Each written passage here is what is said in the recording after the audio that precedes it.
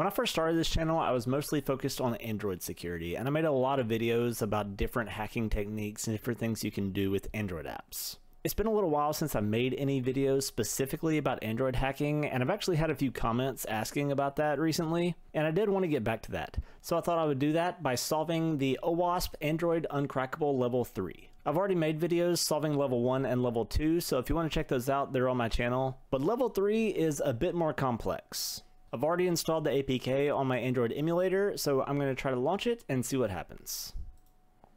So when I launch it, it says rooting or tampering detected. This is unacceptable. The app is now going to exit. So back when we looked at some of the previous challenges, I don't remember if it was level 1 or level 2, or maybe it was both of them. But previously we had to bypass root detection, and we did that with Frida. However, this time it says rooting or tampering detected. So that tells me that we're probably going to have to bypass not only root detection, but tampering detection too, which is probably going to mean Frida detection. So first thing we can do is pull up the APK in jadx and try to take a look at the source code and see what's happening. So if we take a look in jadx and take a look at the main activity, the first thing that I notice is there's this XOR key string. So I don't know what exactly this does, but I definitely want to keep that in mind because it's probably going to come into play later.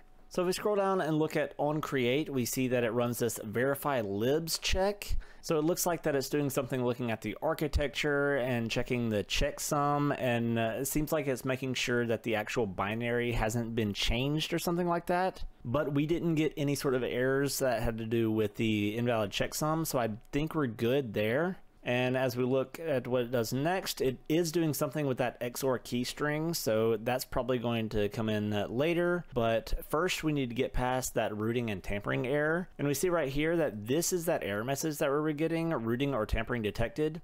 And we see that there are several different root checks, and there's also an integrity check, and there's also this tampered variable that it's checking. And if we wanted to, we could break down the code in Ghidra and take a look at the assembly in that native code and try to figure out exactly what it's doing in all these root checks and integrity checks and tampering checks, and try to figure out exactly how to bypass those. And if you are interested in that sort of reversing type stuff, there are some walkthroughs that are available that are linked on that main OWASP page. However, I know that there are already some root and some tampering protection bypasses that are already available in the code share. So I want to try those first and see if those work. And if it doesn't work, then I'll go through and try to do the reversing and figure out exactly what it's doing to come up with a custom solution myself. But whenever possible, I want to try to use the code that is already available for me because it's just less work for me. So I'm going to create my file that I'm going to use to put together my Frida script that I'm going to use to solve this, and I'm just going to call it crackme3.js. And I'm just going to copy all this code from this Frida anti-root script that I've used before, and I'm going to paste it into that file. So I have my Frida script ready to bypass root, and I've run the Frida server on my mobile device, and now I've run that smoke test, so I have the package name of my binary, and now I'm ready to run my Frida script. So I'm going to run Frida-L, the name of my Frida script, -f, then the package name, and then -u.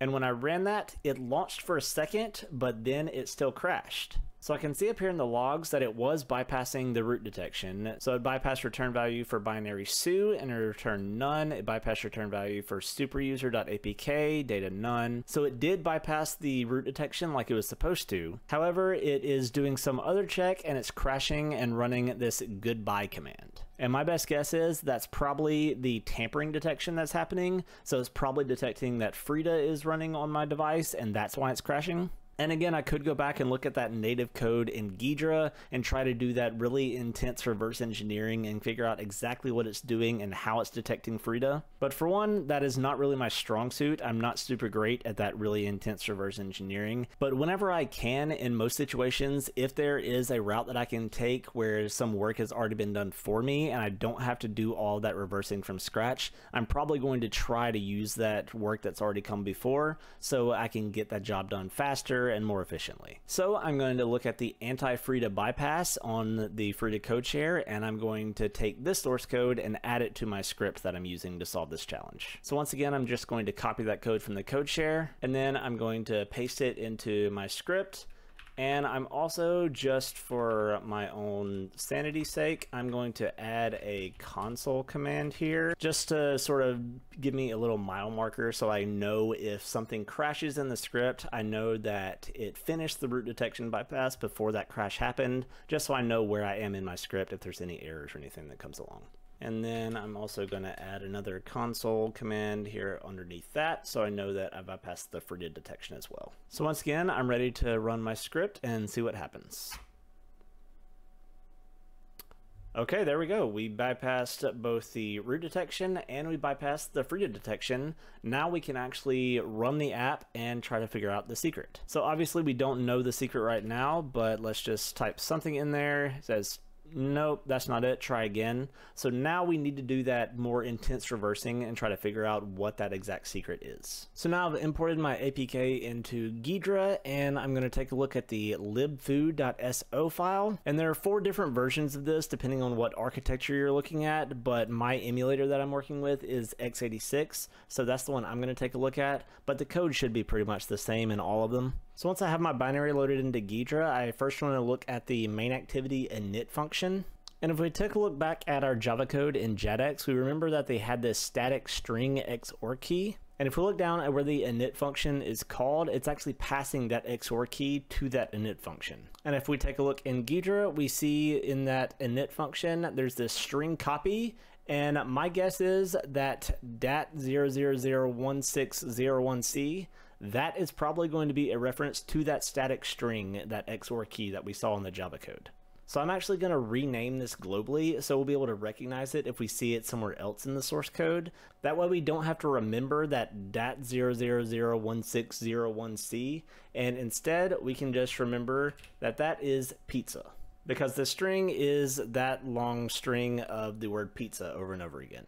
So anywhere we see pizza in Ghidra, that's where we know they're going to use that static string that we saw in the Java code. Next, I want to take a look at the code check function, which is where we're probably going to be able to see where that function is happening that actually decodes the string. And if we scroll down in our code check function, we see that here is that pizza variable that we just renamed globally just a minute ago. And if we look right below that, we see this while loop where they're doing some sort of math computation, which means this is probably where they're going to be checking that key. So this is probably where we're going to be able to figure out how to decode what that key is supposed to be. So if we try to do a little bit of analysis on what it's doing right here with this while loop, so it looks like it's just iterating over each character in the string, and it's doing an XOR operator with each character with the pizza variable that is static in the Java code, and this local 40 variable, which looks like it's coming from somewhere in the native code. So that's really the only missing piece that we need to figure out, and then we can reverse engineer this little equation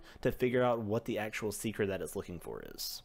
So it looks like this local 40 variable is actually passed to this function right here, and so this function is probably what is going to be creating or generating that secret. So if we take a look at that function, it looks like it is doing some pretty complicated computation, and if we really wanted to, we could go line by line and try to figure out exactly what it's doing to generate the secret.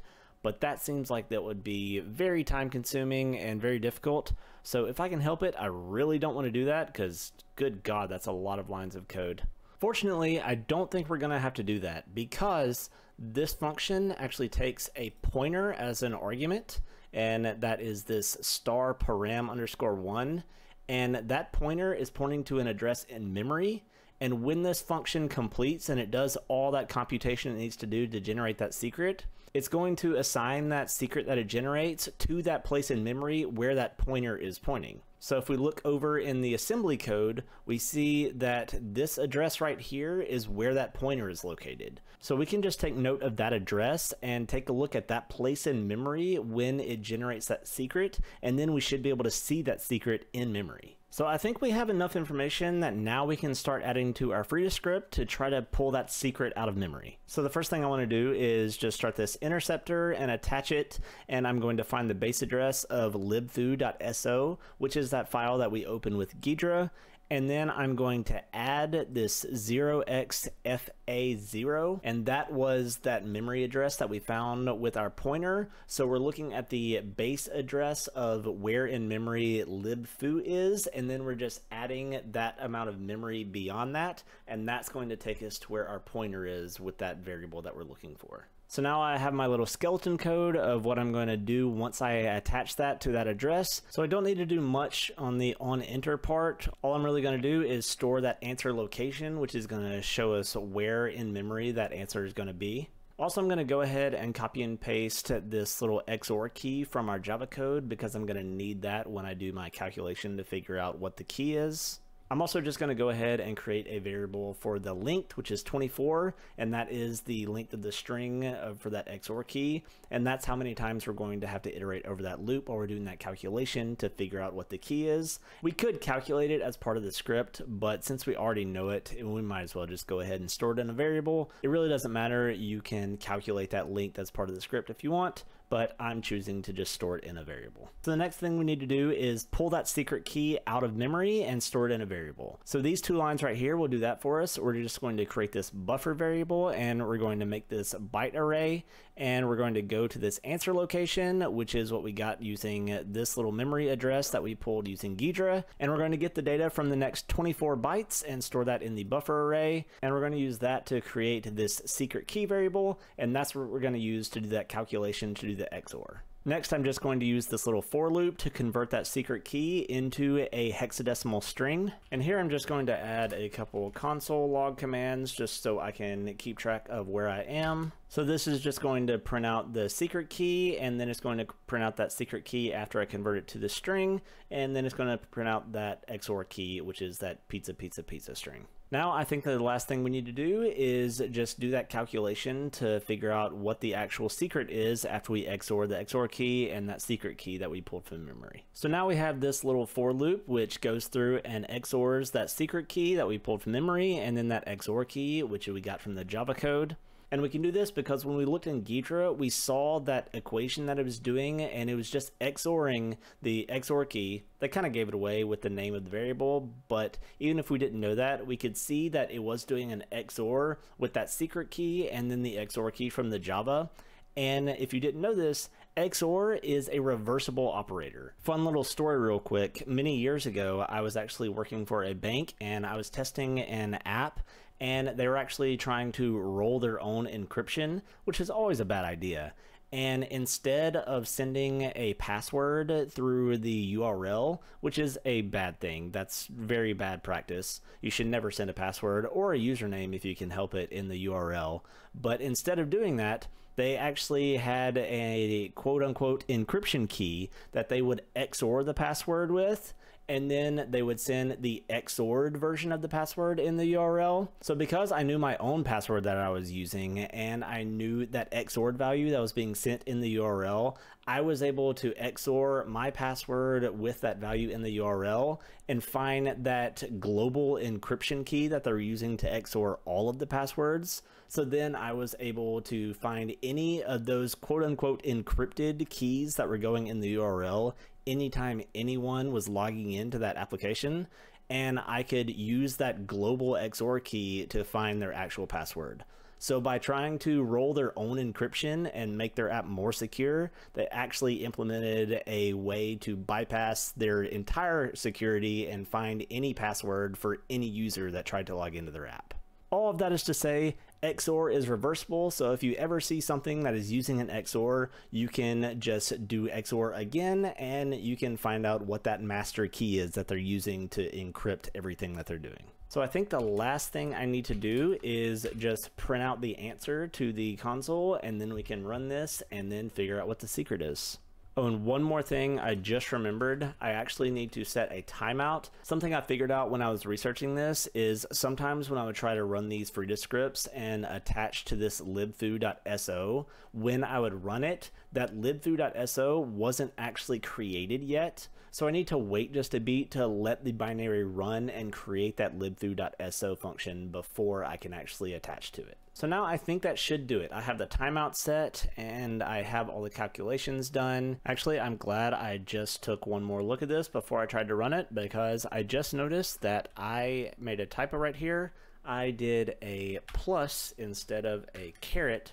So I was just going to add those together instead of doing an XOR. So that would have been disastrous. That would have given me a completely wrong value. So I'm glad I took one more look at this before I tried to run it.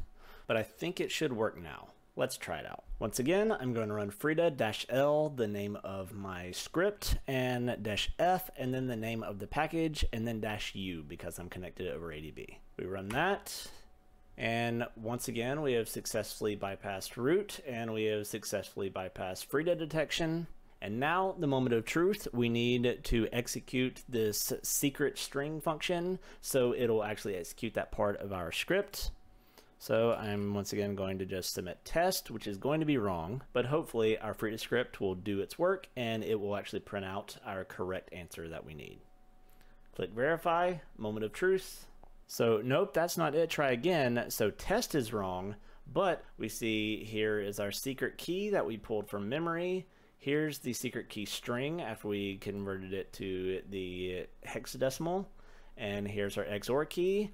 And here is our answer after we XORed those values together. And if we try that, making OWASP great again, click verify, success. This is the correct secret. So after doing a lot of different things, we were finally able to get our solution to this level 3 challenge. We had to bypass root using Frida. We had to bypass Frida detection.